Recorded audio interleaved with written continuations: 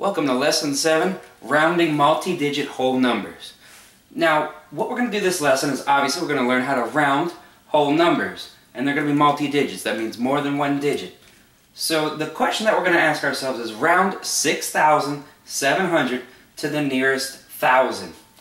Well, what we're going to do to help us round this number is we're going to use what's called a vertical number line. Now, when we're using a vertical number line, we're going to take a look at our number right here, 6,700. Now we want to think about, we're looking for the nearest thousand. So I want to ask myself, which digit is in the thousands place? Well, if I remember from place value, there's my ones, tens, hundreds, and thousands place. I'm going to go ahead and I'm going to underline the digit that I'm looking for, that I'm going to round there. So I'm going to round the nearest thousands place. With my number being 6,700, I need to think about what numbers can it be close to? Well, it can either be close to 6,000, so what I'm going to do is I'm going to put 6,000 down at the bottom here. So I have 6,000 written down at the bottom. Or, what's next after 6,000? Well, I see that there's 6,700s, so it's between 6,000 and the next thousand, which would be 7,000. So I'm going to put that on my top line right here. Now, as you notice, I have another line right in the middle. What do I do with this line? Well, I have to find out what is the halfway point between 6,000 and 7,000. Well, I'm going to scoot on over here, and I'm going to write my numbers with the hundreds place this time, starting at 6,000 all the way to 7,000. So I'm going to start 6,000, 6,100, 6,200, 6,300, 6,400, 6,500, 6,600, 6,700, 6,800, 6,900, and 7,000. So what I'm trying to do is I'm trying to figure out what is the halfway point between 6,000 and 7,000. Well, how am I going to do this? I'm going to start off at the top and the bottom at the same time. And I'm just going to scratch them out one at a time. So I'll take one off the top and I'm going to take one off the bottom. Another one off the top, another one off the bottom. I'm going to continue this until I have only one number left. So let me scratch it. One off the top, one off the bottom, one off the top, one off the bottom, one off the top, one off the bottom. There's only one number left, and that number is 6,500. So this is the halfway point between 6,000 and 7,000. So I'm going to write that number down on the middle line. I've got my vertical number line set up. I've got 6,000 to 7,000, and the midway point is 6,500. And I'm doing that because I'm rounding to the nearest thousands place. Now look back at my original number, and I need to think.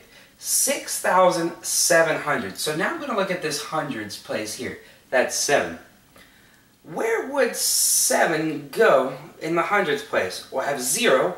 If I had 1, 2, 3, 4, 5, 6, 7, 6,700 would be somewhere around here on my vertical number line because I'm counting from 6,000 to 6,700. Now you ask myself, well, is it closer to 7,000 or is it closer to 6,000? Now, judging by my number line, I can easily see that, well, since I'm going to the nearest thousand, it's a long way from 6,000, but it's only got a short way to travel to 7,000. So, my answer would be 6,700 rounds to 7,000. Now stay tuned and we're going to take a look at a couple of homework problems. Welcome to homework question 1C. Now question 1C, we're still rounding multi-digit whole numbers. 1C says round 32,879 to the nearest thousand. Well, just like I just explained, we're going to use a vertical number line to solve this problem. I'm just going to draw a quick vertical line. Remember, vertical means up and down. So on my vertical number line, I need a line at the top and a line at the bottom here. That way I can show what's the smallest number this number might be able to round to, and what's the largest number it might be able to round to. So 32,879.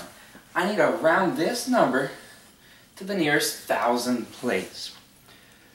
What's the closest thousand? Well, that's what we're trying to figure out. The first one I can always identify is the 32,000 because that's what it says right here. So on the bottom of my number line, I'm going to write 32,000. Now that I have 32,000, I want to think what digit will come after the 2 in the thousands place. 33,000. So now I'm going to try to decide which is it closest to. Is it closer to 32,000 or is it closer to 33,000? You remember from just a few minutes ago, we have to find the halfway number. What's halfway again? Right in the middle. So we need to figure out which one, 32,000 to 33,000, what is right in the middle of those. I'm going to write my numbers again, starting with 32,000 at the bottom, and I'm going to count by my hundreds, because that's the key to finding where it's going to round to in the thousands place. So I'm going to start at 32,000 and I'm going to count up to 33,000 by hundreds. So let me scoot over here by my halfway number part, and I'm going to start 32,000, 32,100, 32,200, 32,300, 32,400, 32,500, 32,600, 32,700. Just like before, I'm starting to run out of room, so I'm just going to scoot over just a little bit here.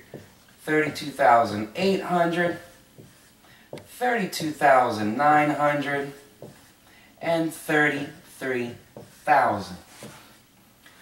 How do I find my halfway mark? I went from my hundredth place all the way up to 33,000. Now, one off the bottom and one off the top. Scratch one off the bottom and one off the top. One off the bottom, one off the top. One off the bottom, one off the top. One off the bottom, one off the top. One off the bottom, one off the top. And here we are. We're left with 32,500. Some of you might be able to see a pattern going on with every time we're looking for a halfway number. Okay, so let's go ahead and put that about halfway, as close to halfway as I can, but on my vertical number line. 32,500. Now I can turn my attention back to my question. Round 32,879 to the nearest thousand. Where's it going to go? Well, let's look back at the hundredth place. 32,800. Like before, we're going to imagine we're going to put our hundredth place on this chart, and when we get to the 800, we'll stop and put it about where it'll be. So 0, 1, 2, 3, 4, 5, 6, 7, 8. So my 8 in my hundredth place will go right around there. 32,879. Where does this number have to travel the shortest distance to? Which number is it closer to? Is it closer to 32,000 or 33,000? It's got to go a long way to get to 32,000. It's even got to hop over, play a little leapfrog with 32,500.